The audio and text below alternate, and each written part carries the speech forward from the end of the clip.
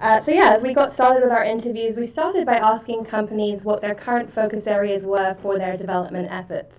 And what we have on the slide is what we heard back in response. So the size of the bubble corresponds with how frequently we heard that skill area being focused on. And so here the top 6 skills were data analysis, business acumen, org design, coaching, consulting, and change management. When we asked the companies how they identified these areas, we heard a combination of direction from HR leadership, identification through performance assessments and IDP sessions, and some tracking of external trends and reports. So we also wanted to compare these areas with what we heard from emerging leaders in terms of what they were focused on for their own development.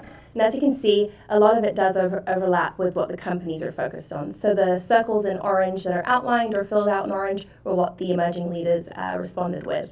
And so again, a lot of overlap with the org design and data analysis, but then also we did see this emphasis on leadership and executive relations that we didn't hear from the companies. And so this group was looking to get some development around how to manage a group of reports, how to lead teams, and then how to communicate effectively and have executive presence. And we also saw some influencing at the executive level too. And so currently they mentioned that they were getting this development either on the job, and then a handful of them were getting them from some specific training efforts.